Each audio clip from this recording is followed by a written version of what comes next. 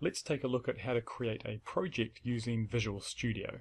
Now I'm going to be using the 2012 Express Edition, so I'll just select that from the Start menu. Very shortly we're going to create a new project just by selecting New Project from the File menu. But before we do that, let's take a look to see where we're going to store these project files on disk. It's really important to understand where the files are going to be stored. So in this example I'm going to be storing the files on a USB stick, so that's just the E drive on this particular computer.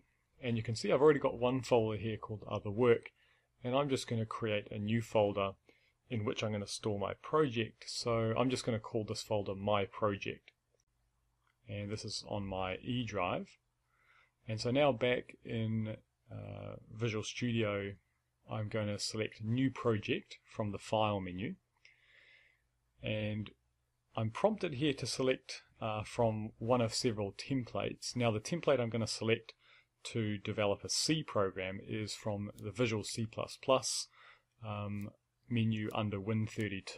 So I'm going to choose Win32 console application, and I'm just going to locate on disk where I want this project to be created. So that's going to be on my E drive inside the folder called My Project. So I'm just going to select that My Project folder, and now let's give this a name. So I'm just going to call the project Lab in this example. And one thing that's really important is make sure you don't create a directory for the solution. It's going to be a little bit simpler if we don't do that.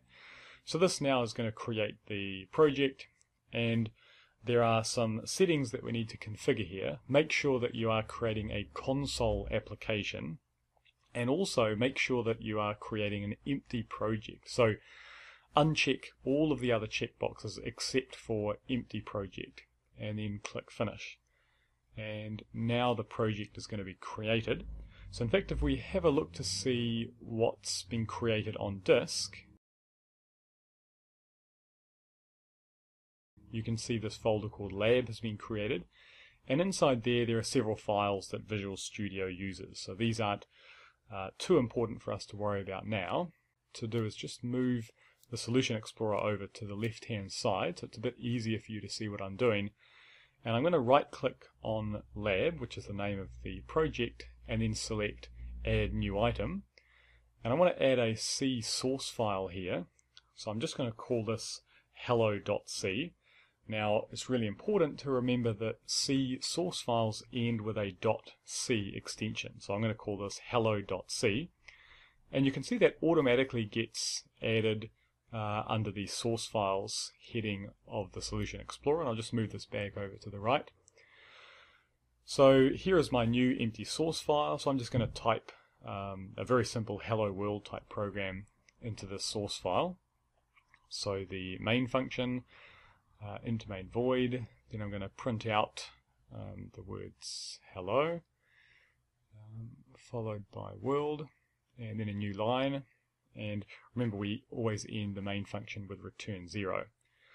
So if we save this source file, so I've just saved it now, let's go and have a look on disk to see where this is stored. So notice that the source file hello.c is stored inside this lab folder.